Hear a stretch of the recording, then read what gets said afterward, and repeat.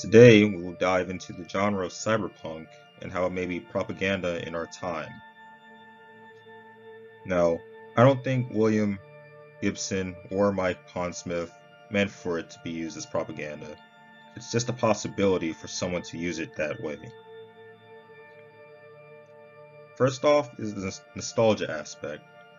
Even William Gibson himself said Cyberpunk 2077 is just GTA with a retro 80s skin. This is enough to bear the question, why are we celebrating the 80s so much? I understand Cyberpunk isn't the cause of this, but it holds a magnifying glass to what's happening in modern day.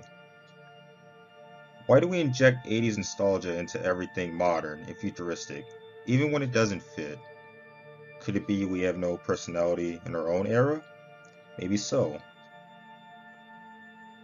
That's plastic surgery.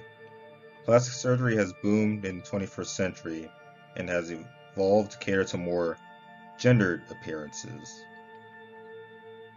This is a simple list of surgeries one can have and the price tags on it. Plastic surgery and cybernetics have always been hallmarks of cyberpunk to quote-unquote be a better you. That's being asocial or parasocial. As time goes by, people are more involved in the computer or TV screen. Even right now, as you're watching this, you're becoming more attached to your screen.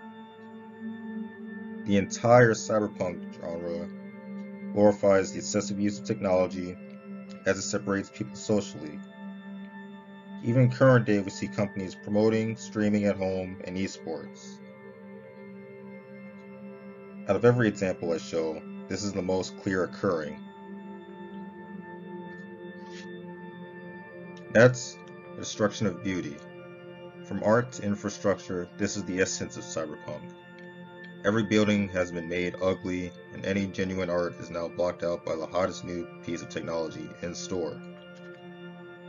Simply put, if the world is ugly, then all a company needs to do is make something not ugly to sell it.